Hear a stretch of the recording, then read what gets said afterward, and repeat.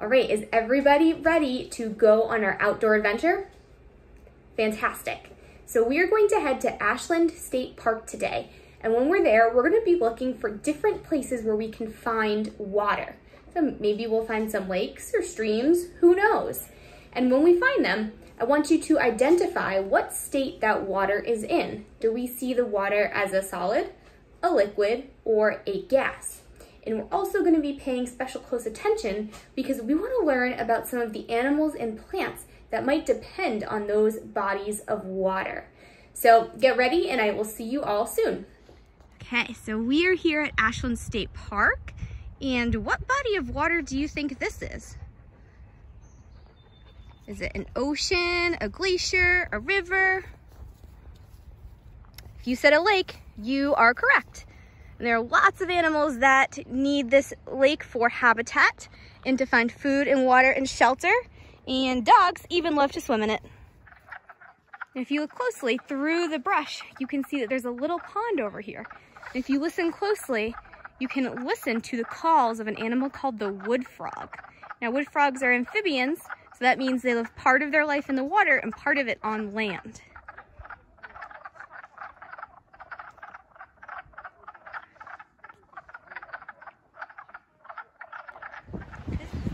All right, so here in the forest, just along the edge of one of my paths, I found this little body of water. So there is definitely water in the forest, which is important. And this body of water is called a vernal pool. Vernal pool. And it's important for a lot of creatures.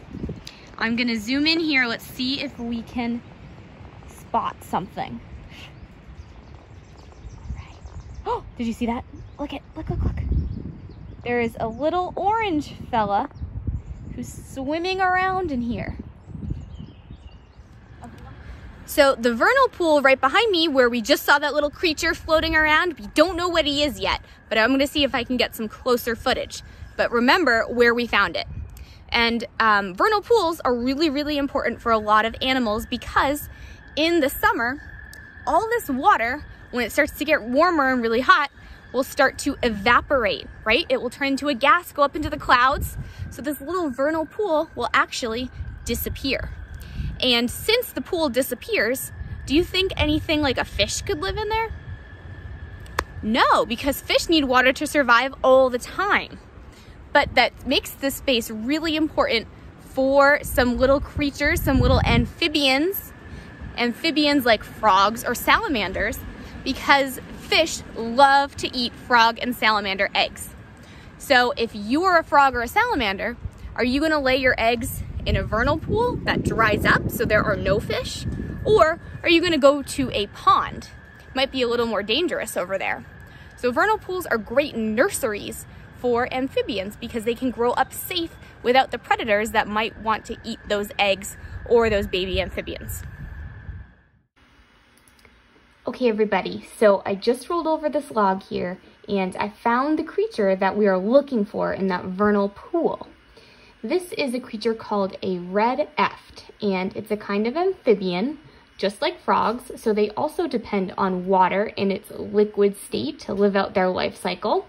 So when they're juveniles, they live here in the forest, but then when they grow up, they will actually leave their forest homes and they will go find one of those vernal pools to grow up in and find a mate and lay their eggs. So it's very important for them as well. So take a quick look, and we're gonna put my friend back right under the log where we found him safe and sound. All right, so if you guys look straight ahead, this plant here is called skunk cabbage. So how do you think it smells? Yeah, pretty bad, I agree. And skunk cabbage is an interesting plant because it actually grows in swampy areas, so it needs water to survive. It can't grow in a place that's not nice and damp and moist. And if you look closely at this stick right here, you will see a little pair of eyes. Who do you think that is? Can everybody see? Look at that. There's a little frog here hanging out in our vernal pool. Let's name him Fred. Let's see what else we can find. So we've also come across this little stream. It's running back into the lake over here. If you look, you can see some skunk cabbage right over there in the distance too. Okay, so at the edge of the lake here, I've found evidence of another animal that uses this place as a habitat. So take a look at this tree here. What do you notice? Yeah, I agree. It looks kind of like it's missing a piece right here. Can you think of an animal that might have been able to do that? An animal that maybe likes to chomp on trees? Yes, a beaver, definitely. They chomp down these trees so that they can make dams where they find shelter. And beavers love to live on lakes and rivers. So thanks for exploring with me today, everyone. I had a lot of fun looking for those different states of water with you. But before we go, I'm in my backyard right now, and I have found one more place where I can find water. Check it out.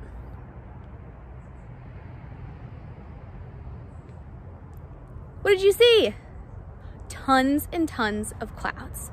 So water is all around us everywhere we look, everybody. So make sure that as you're exploring outside, you're keeping an eye out for water in its different forms through the seasons, and take a look and see if you can identify how plants and animals are using that water to help them survive. Happy water hunting, everybody!